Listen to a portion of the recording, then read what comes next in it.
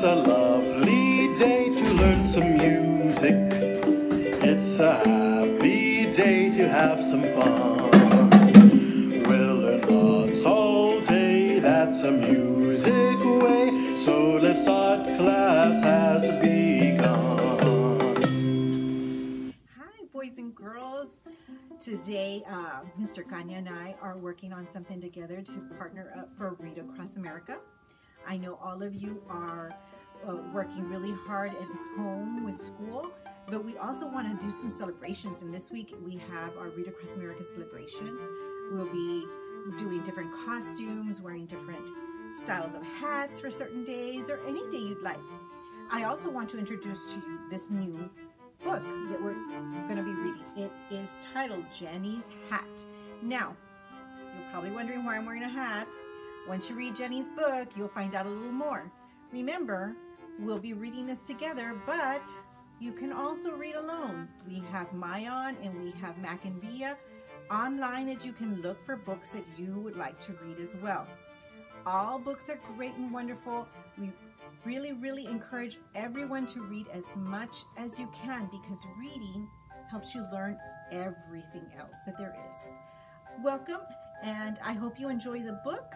I want to see everyone participating this week with Read Across America. It's good to see you again. Jennie's Hat by Ezra Keats. A new hat. Jennie's favourite aunt promised to send her one as a present.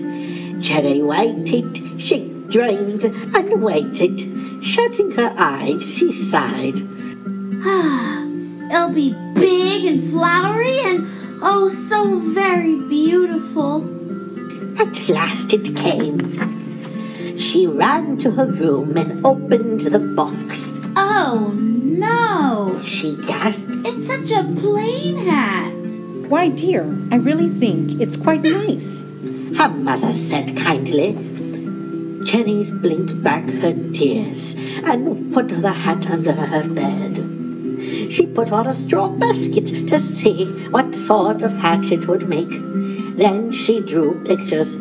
Hatchoo! She sneezed. Bless you, dear, called her mother. And what are you doing? I'm drawing a caterpillar. I mean a caterpillar, answered Jennie. Oh, dear, answered her mother. I see. Then she tried on a lampshade and a little flower pot, a TV antenna and a shiny pan, but none of these would do, not really. Jennie noticed that it was 3 o'clock, time to feed the birds. She ran to the cupboard and filled a paper bag with breadcrumbs and started for the park. The birds expected her, for every Saturday afternoon she went to the very same spot and scattered her crumbs. The birds came, all sorts of birds, fluttering and twittering and cooing. They all knew Jennie, some made out of her hand, others hopped happily on her head. Soon every last crumb was gone, and away they flew. For a while Jennie forgot about her new hat.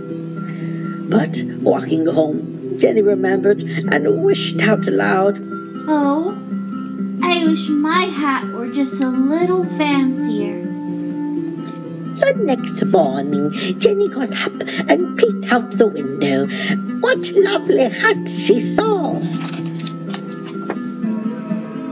Later she went to church with her father, mother, and friends. All around her hats appeared like flowers in a garden. As they left the church, Jennie saw some birds. Then more and more birds. Were they following her? They fluttered down to her plain hat, carrying red and violet flowers, and leaves, coloured eggs, and a paper fan. They added a picture of a swan on a quiet lake, and some big red and yellow roses. and 2 big green and orange leaves, some more pictures, and some paper flowers.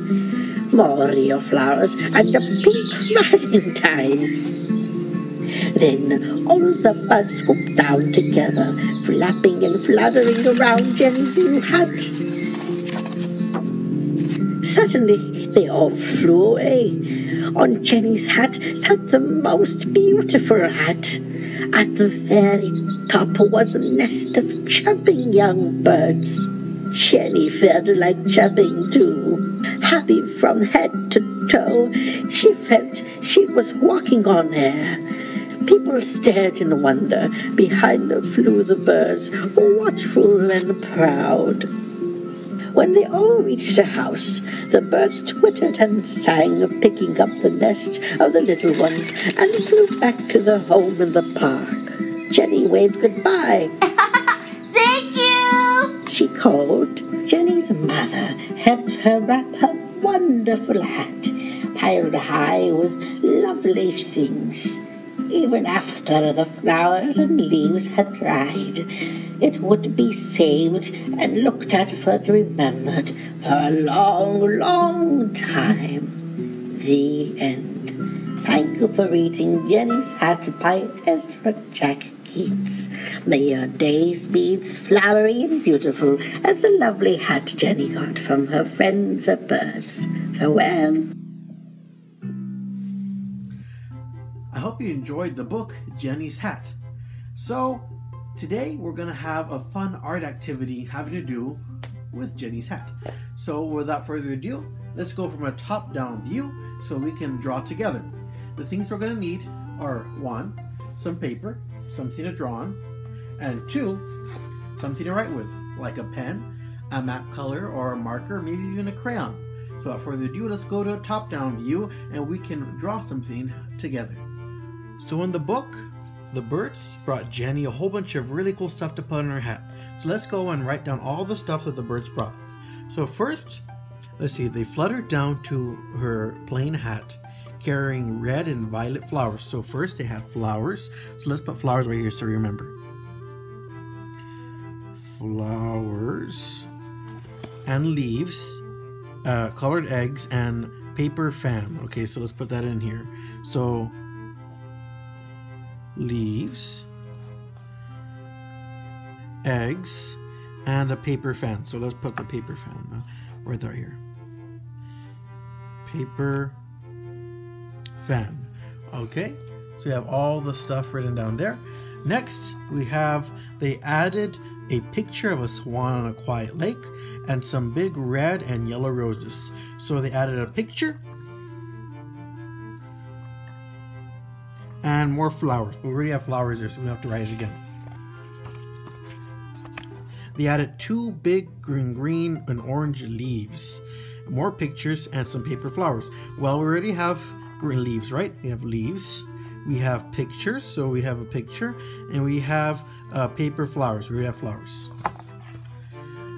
More real flowers and a pink valentine. Well, we have more real flowers. We have flowers, so we need to add it to the list of valentine. So let's write that right here. Valentine.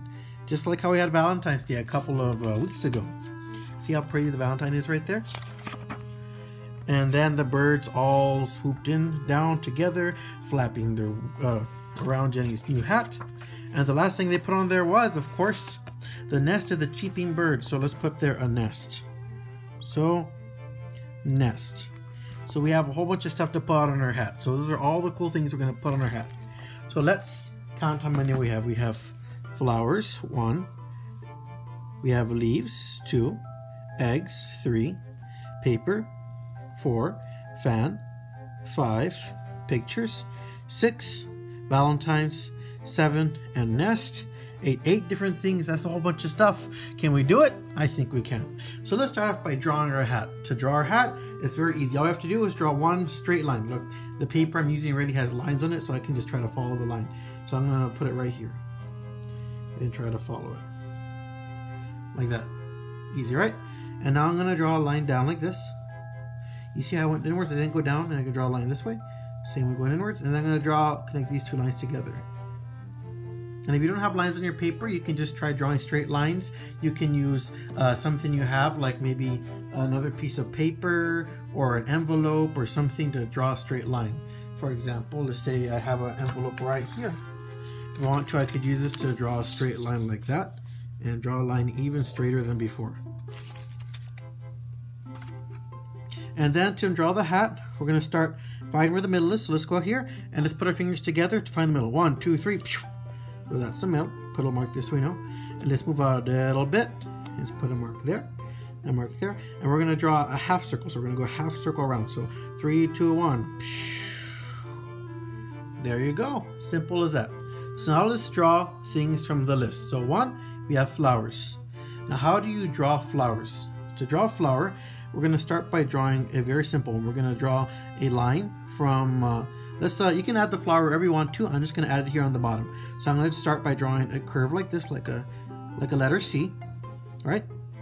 And then I'm going to draw a line that goes out like this and like that. You see how it looks like kind of like a capital B? Now I'm going to draw another line that goes inwards like this, like a heart, and like that. You see? All I'm doing is I'm adding a loop. So I start with the letter C, and then I go to the middle and I go outwards, and then I go outwards again, and you can even add some more in there. So in between those, I can add more loops, and I can even add more loops on top of that. I can add as many as I want to until I think it's done. Just add a few more, make it even bigger. Very pretty. Now in here, you can just leave it like that and you have a nice flower. Let's draw another one, let's say right here. I think that's a cool place. So let's start a nice big curved line, right? Find the middle and then loop it in, loop it out. Then draw a line up and boop, and boop. Now draw some more. Add some more loops in there. As many as you want. You can even make it super big and make it look like it's like a corn sticking out, right? And make it look more like that. Make it look like a big old flower. Looks like a weird corn thing. But there's a flower. So we have flowers, right? Leaves. We need leaves. So to draw a leaf, what you're going to do is you're going to find a place to start. Let's say right here next to this flower. So we can have something. Let's put it right here. Let's draw a line up. Simple, right? And then we're going to draw a line from here to here, but we're going to curve it. We're not going to do a full semicircle. We're going to make it right here. So let's start by drawing a dot right there and right here. So you're not going to actually do this. So instead of going all the way to the middle here, we're going to have it go to this right here and then curve it in. We're going to have it go to over here. And this is the back of the flower so you don't finish there and you curve it up. Let's do one over here so that way it's not in the way. Let's put it up here. So line up. So choom choom, add your 2 dots and make it like a kite. And then curve it in this way and curve it in that way. You have a leaf. Now to make it look more like a leaf, you just add a couple of lines this way and a couple lines that way. You can add a couple of little mini lines in there. That makes it look really leaf-like, lifelike. So let's do the same side here. A couple of lines this way, couple of lines that way. Add a couple of mini lines in there to give it more of a life-like structure. So we have flowers, done. Leaves, done. Eggs. Now eggs, all you have to do is you draw egg shape. So you draw egg shape, you just get your pen, and instead of drawing a circle like this, you make one side bigger. So you get the bottom part, circle, right? And instead of going all the way around like this, you want to go up a little higher. So just have it go all the way around and curve it. So curve it like that. Kind of like an oval with a bigger side. So let's draw a couple eggs. So I'm going to put one right here. I'm going to have it go through the hat there. And I know there's a line there, but don't worry about it. If you go like this, you can make it look like it's a pattern on the egg. You can continue it and go like that. Ooh, now the egg has a cool pattern on it. And there you go. I just added that, now it has a pattern. Let's add another egg right here. So remember, half a circle. And then we want it to not just be a regular circle, we want to make it higher. So curve up and then curve in like that. It looks kind of like the leaf, right? Except without a line in it. Now let's put a pattern on here. So we're going to draw, let's do some zigzags on here and copy them on the bottom. Now it looks like a cool decorated egg. So we have eggs. We need pictures. Now the pictures can be of anything. So what we're going to do is we're just going to draw a square. And it's going to try to draw it like that. And you can just imagine the squares in the back. So as you can see, I just drew a line, line, and then draw a more smaller square inside of it. And we can say that the picture's over here. Now you can draw whatever you want in there. You can draw whatever. You can draw another egg in there. You can draw some more flowers. Or you can draw a special kind of flower. You just draw a circle and you draw little loops around it. Simple as that. You have a flower. You can even use the same technique to make this flower really big and cover the entire picture, right? Look at that. You just make sure you don't draw other things. You have a cool flower. So now we have a picture. So we don't need a picture. A paper fan. Oh, look at that. I have two. Never mind, that was the wrong one. So paper fan. How you draw a paper fan? Paper fan is drawn like a triangle. So let's draw a triangle. So let's go in the middle and do this like we're in a triangle. But instead of going straight like that, we're going to make a curved line. You can see drawing has a lot of curved lines, right? And then you just draw lines going up. 2, 3, 4, 5. I drew 5. You can do as many as you want. And there's a paper fan. Let's put another one right here. So curved line and inwards. And 1, 2, 3, 4. Pretend it's going in there. Paper fans, done. A Valentine. Valentine is shaped like a heart. So let's put a heart right here. It's going to be in the back. So let's pretend we have a heart here. So let's pretend this is the end. And this is a loop. So let's just draw a letter M. Lowercase. Right? Letter M. And continue it. There goes the heart in the back. And let's do a smaller one inside. There you go. You have a Valentine. And then you can put in there something cute like I heart you. Okay, Valentine is done. Last thing we need the nest. Now a nest, again, we need some more curvy lines. Let's put this one on top because that's where it was. So let's draw a curvy line like this. And let's, instead of doing a straight line across, let's do a wiggly line. So wiggly line like that. Now for the nest, let's put some eggs in there because drawing the bird's kind of hard. So let's put some nest in here. So let's put a couple of these top parts. We don't need the bottom, we only need the top. So instead of this bottom part, we need the top curvy part. So just put a couple of dots here so we know where the eggs are going to be.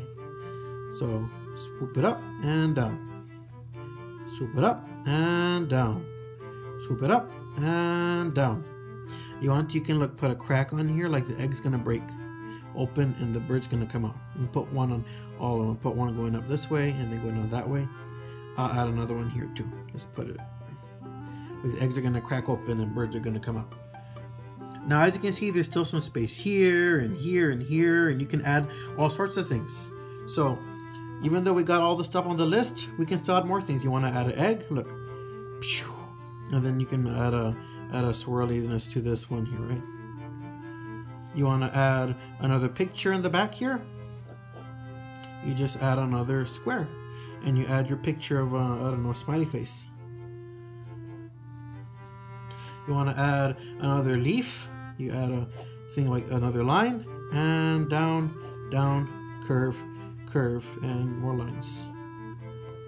You want to add some more flowers. Let's add some more flowers. Let's put one right here. So we need a curvy line like that, right? And then out, out, up, out, out, curve, curve it up. Kind of like the eggs on there, right? Or else more here, there's some space. What should we put in there? Let's say flowers, leaves, eggs, paper fan. Maybe another paper fan here? Maybe. Valentine, we have Valentine there. I'll put a paper fan here. So let's put a paper fan right here. So let's have the fan going out like this. And then just curve it in and inwards. And just like that, we have a thing full of things. Of all sorts of cool things that would make the hat look cool.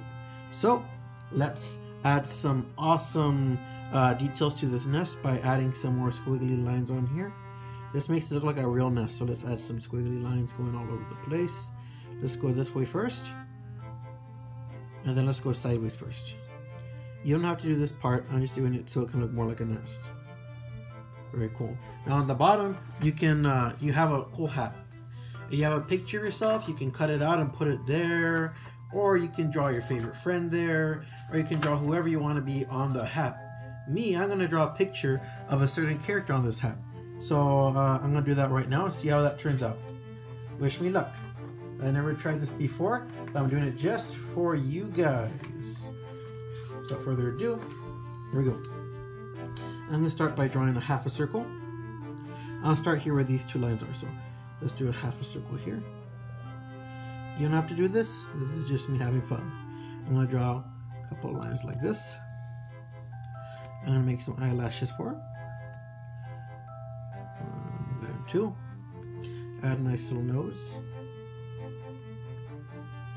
And add a cute little mouth right there. And add the chin on the bottom. And add the hair going around here.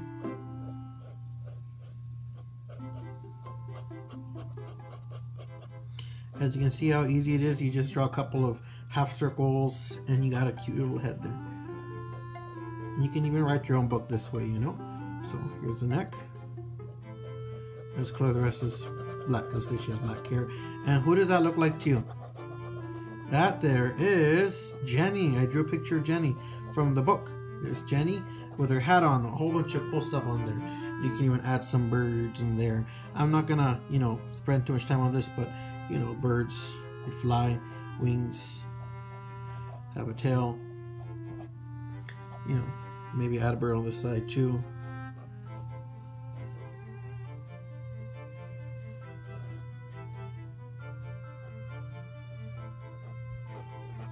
Couple of birds in there. Birds are happy. There you go. And just like that, we have Jennie. And does she look happy there? Well, either way, that's all the time we have for today. So thank you guys for coming to class today. I hope you had a good time drawing with me this awesome fun picture of Jennie. And remember to do the quiz for the week. And when you're done, to comment the word done right there. Comment that as a private comment so I can make sure I see that when you're finished.